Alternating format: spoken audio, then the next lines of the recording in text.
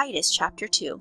But as for you, speak the things which are proper for sound doctrine, that the older men be sober, reverent, temperate, sound in faith, in love and patience. The older women likewise, that they be reverent in behavior, not slanderers, not given to much wine, teachers of good things, that they admonish the young women to love their husbands, to love their children, to be discreet, chaste, homemakers, good, obedient to their own husbands, that the word of God may not be blasphemed.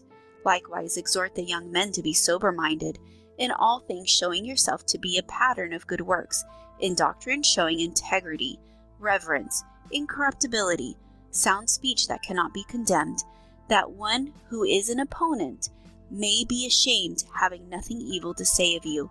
Exhort bondservants to be obedient to their own masters, to be well-pleasing in all things, not answering back, not pilfering, but showing all good fidelity, that they may adorn the doctrine of God our Savior in all things.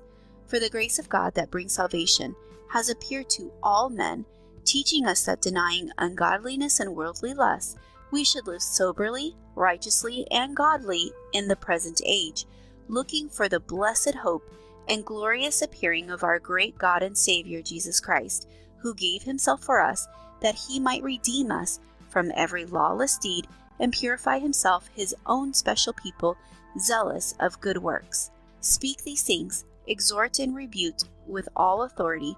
Let no one despise you.